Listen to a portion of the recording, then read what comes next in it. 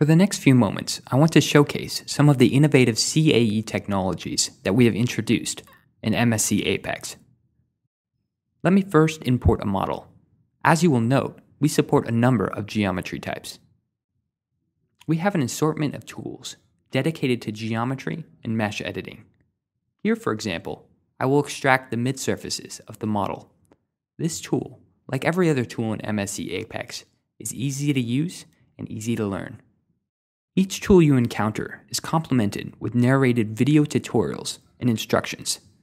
Say I would like to remove some features. I click on the Defeature tool and become familiar with the tool by using the narrated video tutorial and workflow instructions. Once done, I know how to use this tool.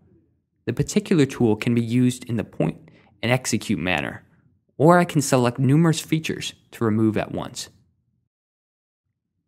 Let's go ahead and mesh this model.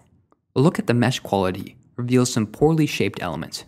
No worries, I'll simply select on the geometry and move it until the quality of the mesh is improved. And we can do this because the CAE specific direct modeling and meshing technology available in the application. With each change in the geometry, the mesh is regenerated. I will assign a material and selection behavior to this example. If we refer back to the original solid model, each part has a different thickness. Our resulting mesh model must reflect this.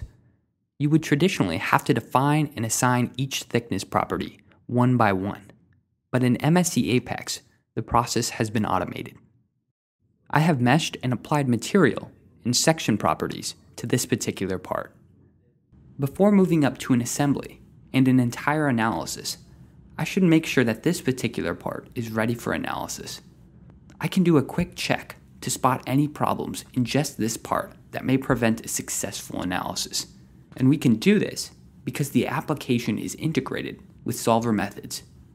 A quick check shows that I have neglected to assign a material. I remedy the problem, and a recheck shows that the model is ready to be analyzed. This is one part in many that must be ready for analysis. I can continue incrementally building my assembly, each time ensuring that the part is analysis ready. In some scenarios, the mesh may be inadequate, but the direct modeling and meshing capability allows me to quickly modify broken geometry. One cool thing about MSC Apex is that it is generative. A small change, such as a mesh modification, has rippling effects so that the changes cascade down to any dependent object, such as properties and boundary conditions. Once each part has been validated, I'll connect each part to form my assembly. We'll make sure that the assembly is analysis ready, and it is. Now we can perform an analysis, and you'll notice we analyzed the assembly successfully on the first try. Now how can this get any better? Here, I'll make a small change on this part. Say I change the size of this hole. I'll perform a quick analysis of readiness, and once I get confirmation that the model is ready, I reanalyze the model. We have introduced computational parts technology in MSC Apex that allows us to incrementally solve assemblies. The history of the previous analysis is kept, and only what has changed is recomputed. This is why the second analysis took a fraction of the time, because only one of the parts needed to be incrementally solved.